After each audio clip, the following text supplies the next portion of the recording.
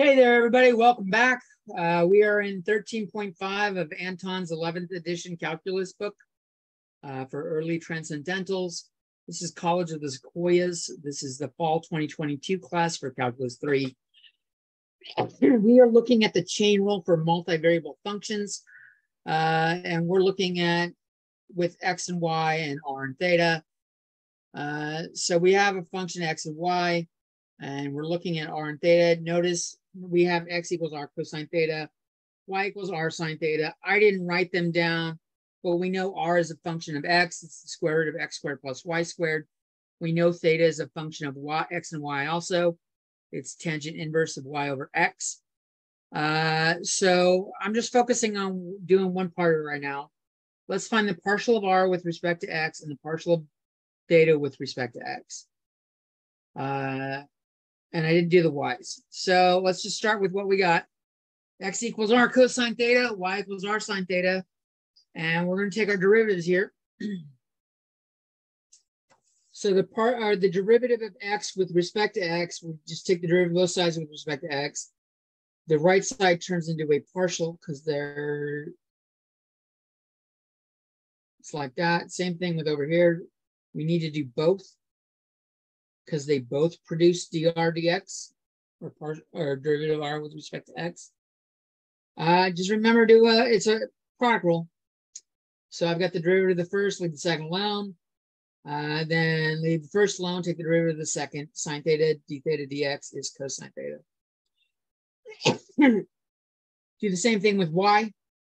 And the partial of x or the derivative of x with respect to x is just 1. That's important. The derivative of y with respect to x is just 0. And then we do the partial of x for r and sine theta. We get the derivative of r with respect to x times sine theta, plus we do the derivative of the second component. We leave r alone.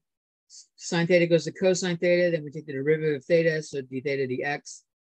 So we've got these two things. I like that this right one equals 0. What I'm going to do to calculate dr dx, I'm going to solve for d theta dx, plug it in over here, and then I'll just have dr dx. I'll do the same thing when I want to find d theta dx. I will isolate d theta dx by solving it for dr dx. Sorry, I'm saying this the wrong way.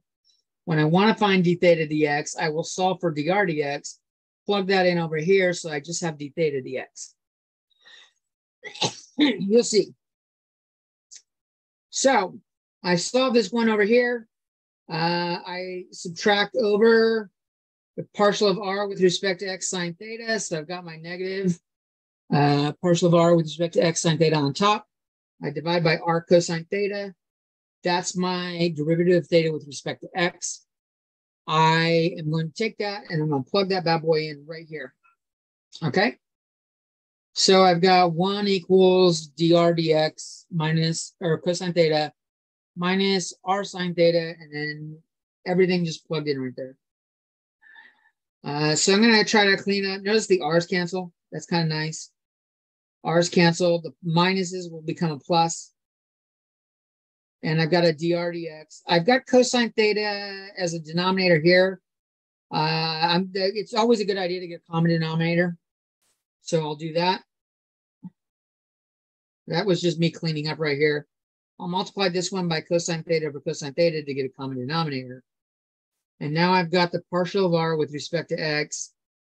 Notice we got cosine squared plus sine squared on top with cosine theta on bottom. So the partial of r with respect to x is just cosine theta. That's pretty handy. Let's do the same thing. We're going to, up here we solve for d theta and replace it over there. Now we'll solve for dr and replace it over there to get d theta. So I do that here. I solve for dr dx. Let me bring it down where you can see it. So I subtract r cosine theta, d theta dx over to the other side, so it's negative, and then I divide through by the coefficient sine theta. I'm going to substitute that into this equation right here. I rewrote it down here so you could see it. We're just making a substitution. And I wrote it all shitty the first time, so I wrote it again the second time. I like them apples. So we just plugged it in, and notice I've got a sine theta on bottom again. I want to get a common denominator, so I will do that. And I'm factoring out the negative r and the d theta dx. And now I've got cosine squared theta over sine theta plus sine squared theta over sine theta. I've got negative r over sine theta times d theta dx equals 1. So d theta dx is negative sine theta over r. You can do something similar to find r and theta with respect to y. Maybe we'll do that in class. That sounds like a good thing to do for a warm-up. That's it for 13.5. Peace.